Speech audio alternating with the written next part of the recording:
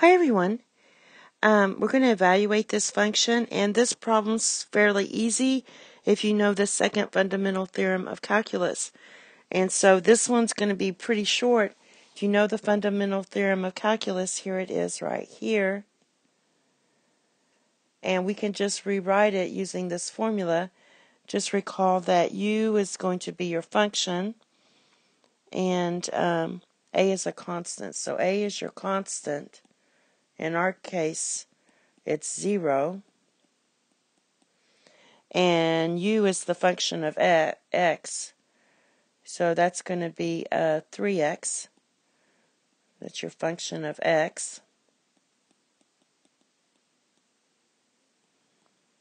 So all I'm going to do is take this, and that's going to equal, take the derivative of your function, which is 3, and then you write cosine, and this is going to be 3x.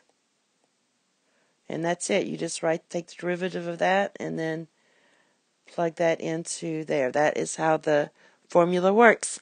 Thank you. Have a nice day. Bye-bye.